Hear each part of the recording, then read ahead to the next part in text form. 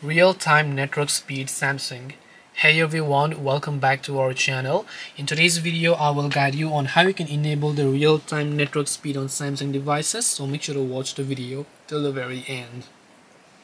Now what happens here is that your Samsung Galaxy device, even if you're on the latest Android 13 or the Android 14 update, you will not be able to go ahead and then view those network speed indicator because Samsung on their stock ROM or on the stock features does not provide these options. Now there are some ways that you can install a custom ROM and so on, but I'm not going to get into that. I'm sure most of the users wouldn't want to do that.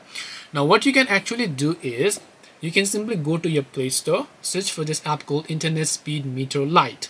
Open it up, enable it the notifications access. All it needs is notification access. It doesn't need any other access, just the notification access. And when you do that, you'll be able to see a network speed indicator at the top left of the screen. You can also swipe it and then you can also see the speed. And then you can also close the internet speed meter application and they will still show up in your status bar and in your notifications. Now you can open this up, you can tap the three dots option and go to preferences to view all of the other settings that you might wanna remember. And there are some pro features which I don't think it's really necessary unless you are really advanced in that, so you might want to do that as well. So this way you'll be able to enable the real-time network speed meter on Samsung.